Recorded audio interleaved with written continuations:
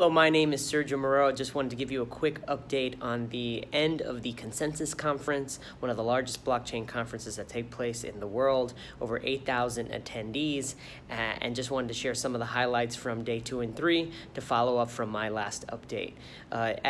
There were so many highlights and there was tremendous progress, but wanted to really point out advancements in 2 areas. One is the Blockstack announcement enabling others to build applications on their platform.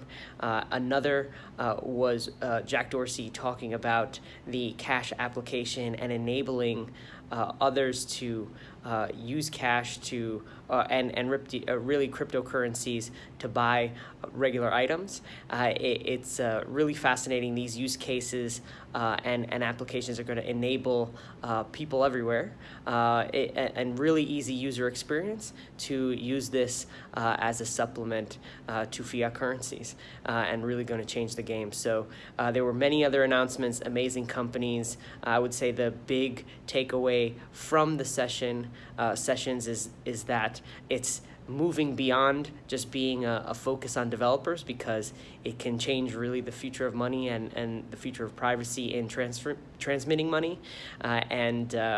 Look out more for updates on the Consensus Conference as they release more information and videos of the event. So take care, and that's the second day and end of conference update.